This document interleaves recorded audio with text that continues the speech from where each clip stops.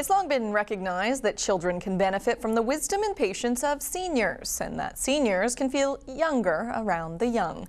But the challenge is often to find a common interest between the generations. Here's V. Cooper. Get these framed in this. Sharing the joy of photography across the generations. They're so pretty. Aren't they beautiful? It's a project that clicked for this group of seniors and students like no other. Oh, that's really pretty, Jack. Isn't that pretty?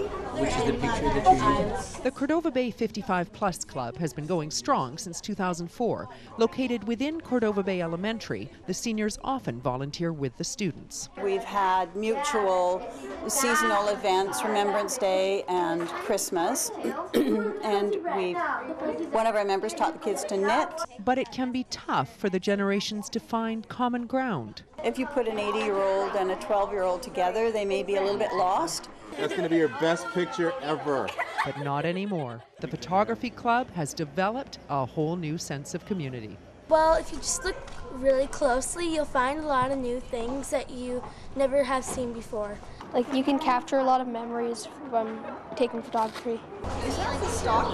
Yeah. It's just amazing how enthusiastic both groups are to work together, and I think it benefits both groups, to tell you the truth, a lot. They told us elements in taking pictures. There's lines, there's shape, there's color. What color mat do you think goes? Both generations are learning from each other. This was an eye-opener for me.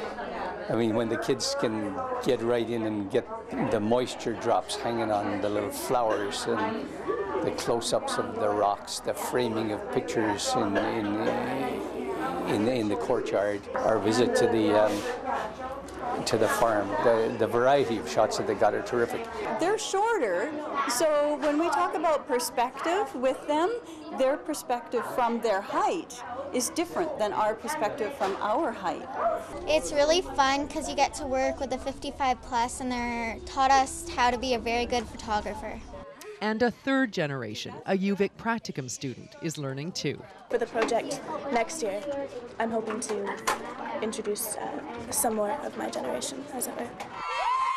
Because this kind of sharing benefits all generations.